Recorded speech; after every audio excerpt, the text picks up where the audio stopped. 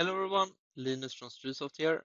It's time for another tip of the week now in the middle of the summer, and yeah, this time I will show you how to open drawings from Impact Go. So yeah, as you know or hopefully know that except from the design tools, you can access the files from the drawings from the model viewer by right-clicking and going to open here. You can do it from the different planning things, so some cost planning, transport planning, and so on. But the latest addition to this is to open it from Impact Go, and that's what I'm gonna show you how to do it. We need to have one thing configured before, and that is that this project needs to be a file sync project.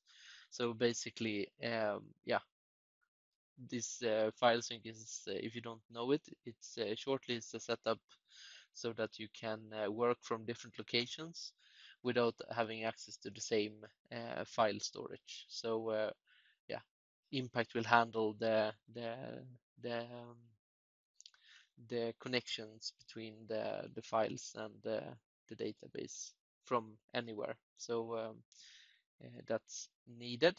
And if you don't have that available at your company, then just contact us and we can take a look and see what we can configure for you.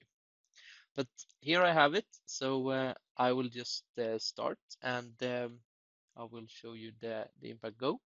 So yeah, first thing I need to do is search for an element, and I've created a label here. So what I will do is just to scan this element,